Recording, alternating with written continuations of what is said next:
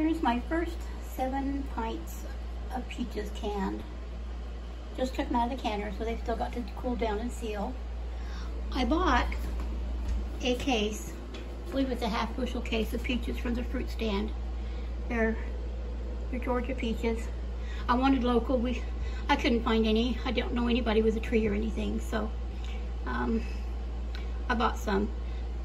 Now I'm just trying to get them all put up. Now that's 1 canner full done, and probably the rest will get done tomorrow after going to town and doing everything I did, and getting a little dab of groceries and some more canning jars, because I can't can without canning jars.